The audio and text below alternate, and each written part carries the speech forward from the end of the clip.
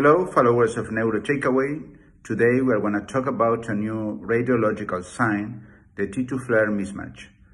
To put it in context, this year there will be a new release of the WHO classification of brain tumors that will have a new approach, an integrated matrix approach that will take into consideration the classical histopathological findings and the new molecular biomarkers.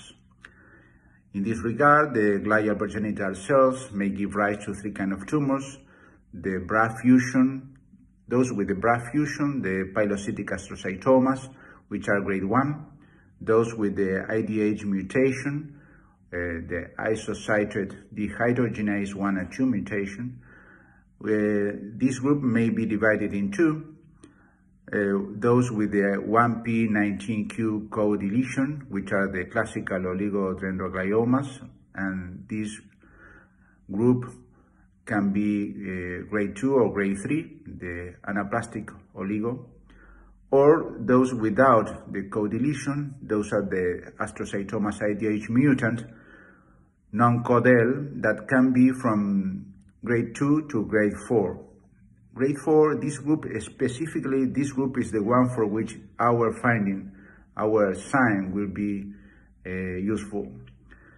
And the third group is those tumors which are very ugly because they are IDH wild type, and this group, in spite of being, for example, a grade 2 on the classical histopathological findings, molecularly they are GBMs.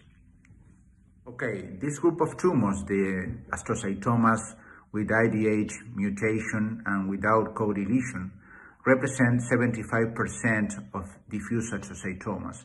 The rest are wild type.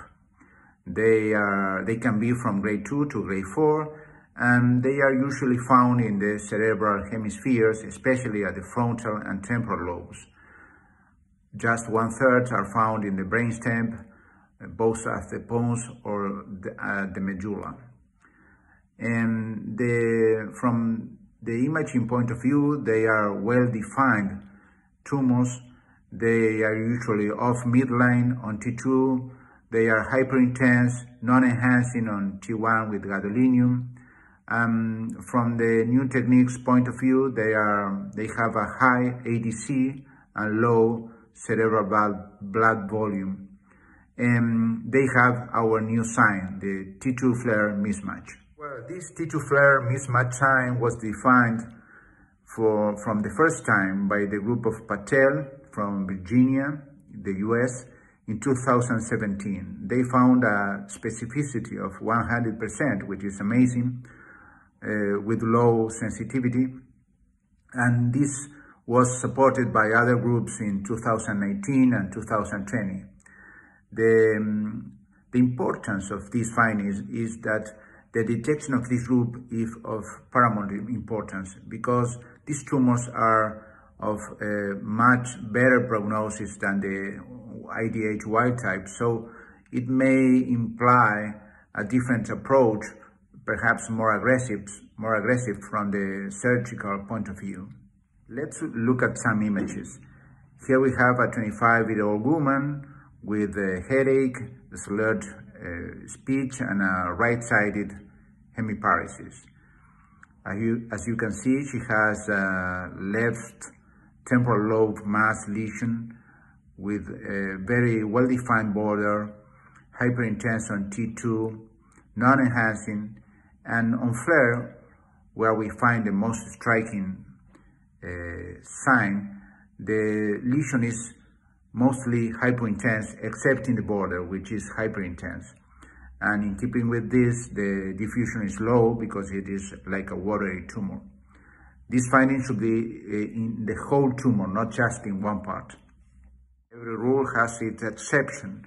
In 2018, the group of Johnson from the Mayo Clinic published a group of 5 cases, mostly children, with a typical T2 FLAIR mismatch sign, but without the corresponding histopathology. Some of them were benign lesions, non-neoplastic. Others were tumors, like midline glioma or pilomyxoid astrocytomas. but they alerted about the possibility of a drawback of this finding, especially in the pediatric population.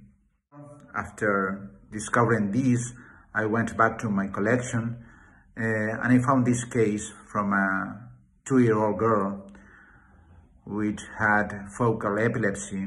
As you can see, she has the typical T2 FLAIR sign.